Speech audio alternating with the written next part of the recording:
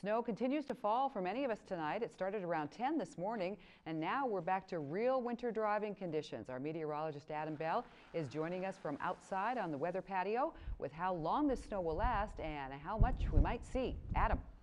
Well, Donna, things have quieted down significantly over the last several hours in terms of the snowfall, but we're looking at some of that wind beginning to pick up, and that's going to make for very cold temperatures tonight, and we still have that winter driving conditions, as you mentioned, overnight tonight as well. Let's take a look at our severe warning map, and you can see yellows, blues, and reds. We've got winter storm watches, warnings, and advisories.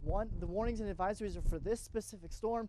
The watch, believe it or not, is for the next storm that's going to occur starting late Monday all the way through Thursday afternoon across most of Montana. So a long duration event, potentially more snow than we've already seen with this storm in the last 12 hours. As we look at the satellite radar composite, locally not really much showing up on the radar right now, so things are going to quiet down as we go into the overnight hours, but it's going to get very cold. In fact, these numbers right now, current temperatures are actually the lows for the day for many of us, and the numbers are actually going to fall into the single digits, possibly below zero for a few of us as well. Best chance for the snow is going to be in the short term between now and about noontime tomorrow, then a few leftover flurries. We dry out on Tuesday, but we are looking at another batch of snow. Once again, potentially more snow we've already seen this last storm. We'll also recap the numbers from this storm in my 7-day forecast and much more coming up in Weather Maine in about 5 minutes.